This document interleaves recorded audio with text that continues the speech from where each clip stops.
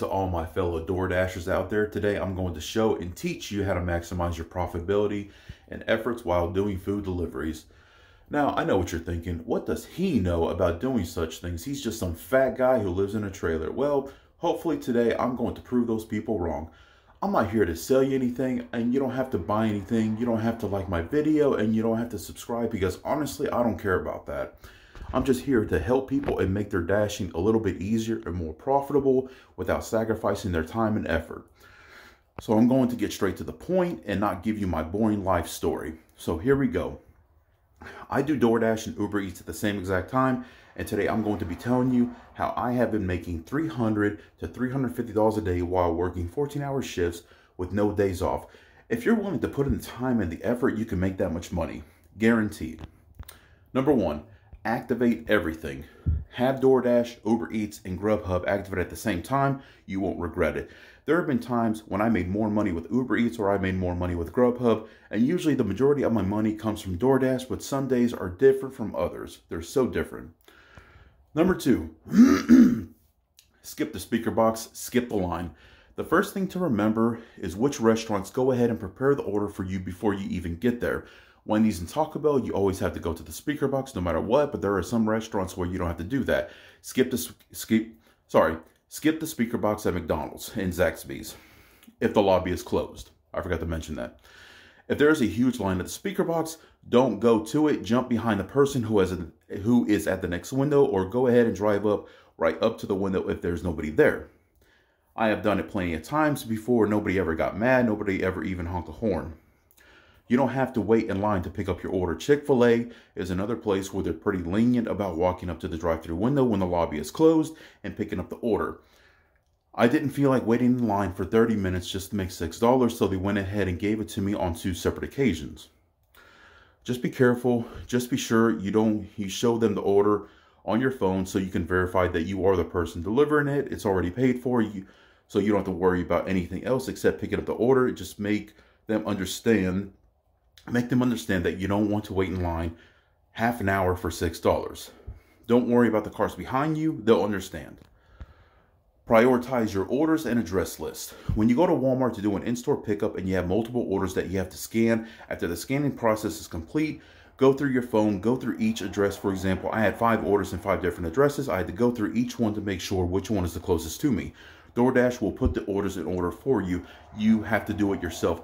Simply click on the icon with the 3 lines in the top right corner area if it doesn't allow you to jump from task to task.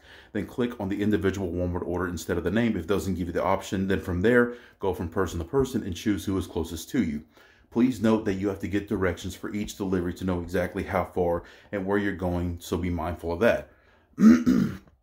I actually recorded a short tutorial video of the process, but I couldn't use it because it had their full names and addresses. So for privacy and security reasons, I couldn't use it. Just remember, you can jump from task to task. It's your choice which order you want to do first and which one you want to do last. Number 4, this is important. Walmart is your gold mine. If you have outside orders to pick up, when you wait in the reservation spot at Walmart, it's okay to do in-between orders with Uber Eats or GrubHub.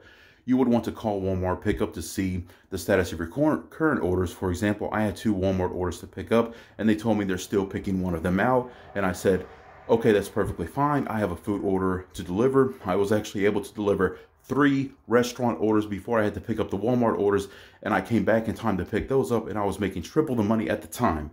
Don't be afraid to expand your time in money making. Walmart orders take up a huge chunk of your effort, so be efficient.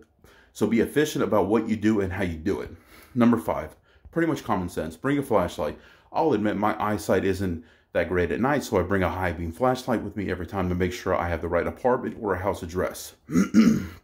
Number 6, bring small incentives with you. Snacks, drinks, mostly drinks. Anyway, I made an Uber Eats delivery one day, and I was a little late because I had to do a DoorDash food delivery before the Uber, and I left 2 small Gatorade bottle drinks with the Uber Taco Bell order to make up for being a little late, and they still gave me a hefty tip and a thumbs up rating on my Uber account because of this.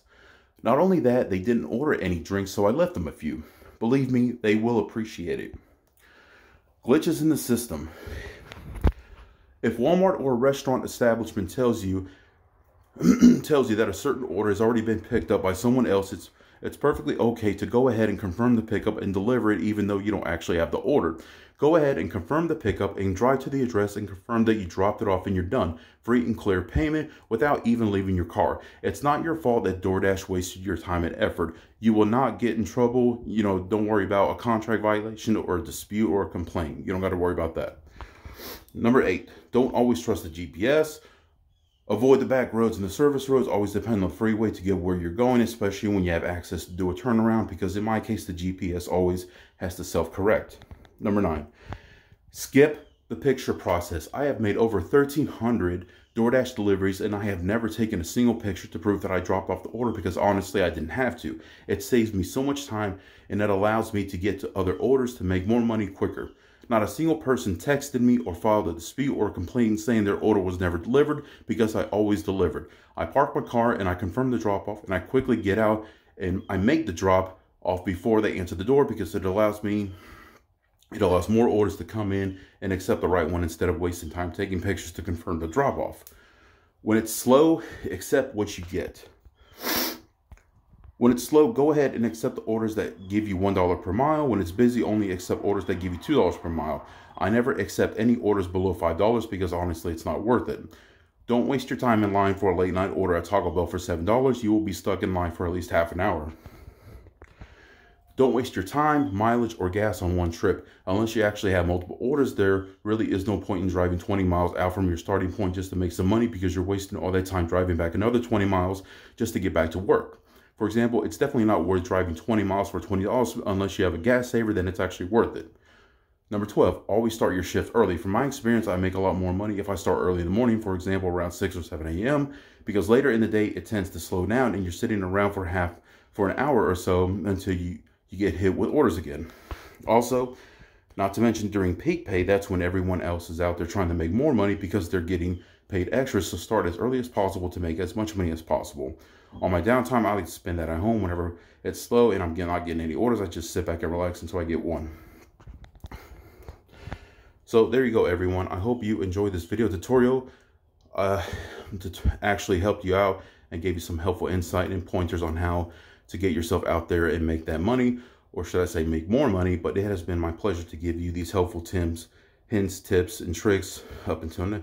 So sorry, I'm out of breath. So until next time, until I have more to show you and teach you, I will keep you up to date as much as I can. Thank you and safe travels.